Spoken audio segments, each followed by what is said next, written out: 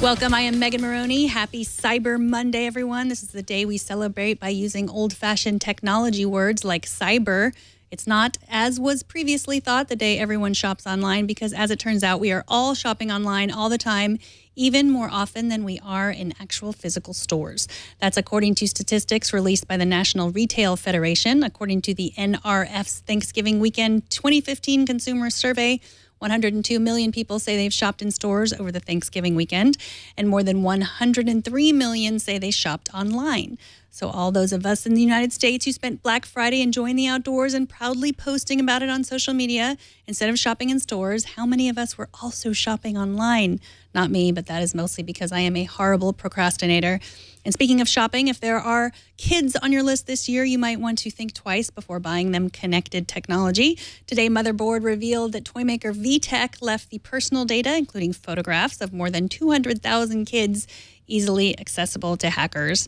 After the break, we're going to talk to Lauren Hawkinson at the Next Web, who has been following this story. But first, here are the rest of the headlines. World leaders are meeting in Paris today to discuss climate change. Among the UN luminaries, tech titans Bill Gates, Mark Zuckerberg, Jeff Bezos, and Jack Ma were there to announce the Breakthrough Energy Coalition. That's an effort to promote and fund zero-carbon energy technologies. By covering gaps in government funding and commercializing ideas from public research institutions, the coalition promises to bring affordable clean energy to billions of people, especially in the developing world. And yesterday, Amazon unveiled a teaser ad showing off its prototype delivery drone. It didn't take me long to realize this ad was aimed directly at people like me, busy soccer moms who are not afraid of the sky being littered with Amazon delivery drones if it means that their daughter will stop yelling at them about the fact that the dog ate her soccer cleats. The ad uses simple terms like sense and avoid technology that Amazon says lets drones sense and then avoid obstacles. The ad also uses phrases like, soon a family of drones will fill the sky. Note they use the word family and not the scarier but more appropriate word, swarm of drones. It helps the video is narrated by former Top Gear host Jeremy Clarkson, who I am a big fan of.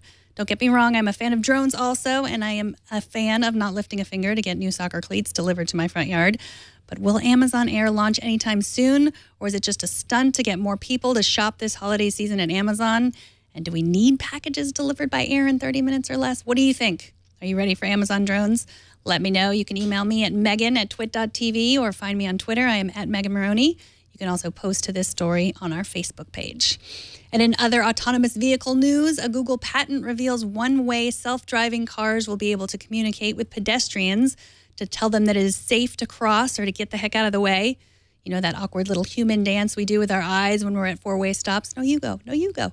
The patent shows electronic screens mounted on the outside of the vehicle to tell a pedestrian if it is safe to cross.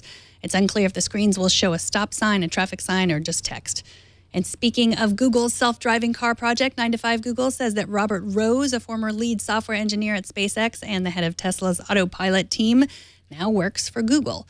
According to his updated LinkedIn profile, Rose is a software engineer at Google Robotics, but it's unclear whether or not he will be working on the self-driving car project.